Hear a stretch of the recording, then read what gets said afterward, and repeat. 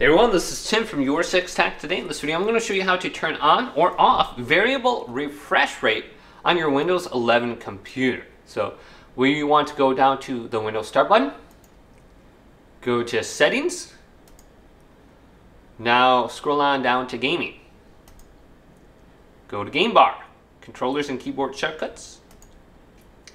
Then we can see Related Settings, Graphics, click this.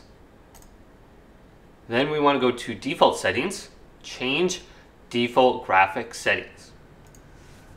And under here, we're going to have some things like hardware accelerated GPU scheduling, reduce latency, improve performance. You'll need to restart your PC, so we can turn that on. But right under that, we have variable refresh rate. When possible, get a higher frame rate and reduce screen tearing in games that don't support variable refresh rate by default.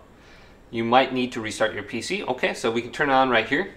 So VRR, turn on or off right here.